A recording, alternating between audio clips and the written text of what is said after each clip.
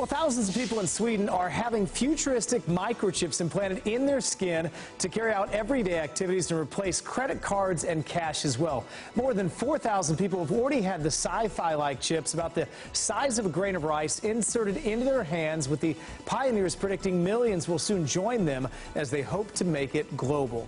Well, what did Neil Armstrong really say when he took his first step on the moon?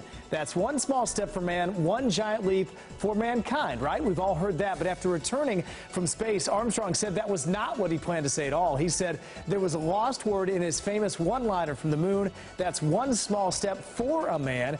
It's just people, he said, didn't hear that.